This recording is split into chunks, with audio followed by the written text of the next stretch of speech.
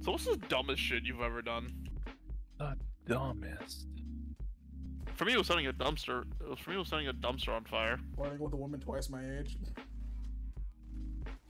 See, I would say that's more of an accomplishment than something Yeah, that's more dumb. of an achievement.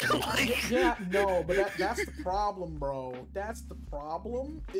It would seem like that, but when you also realize that her fucking kid is the same age as you, probably not a good fucking idea. Achievement.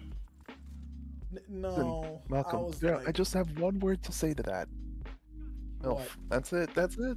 MILF. Yeah, I'm aware. Exactly. I'm aware. Yeah. I was full on ready, but I was like, I can't.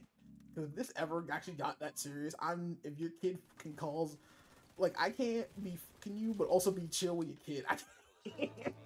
I mean, I've done that. I've gone with a woman who was twice my age.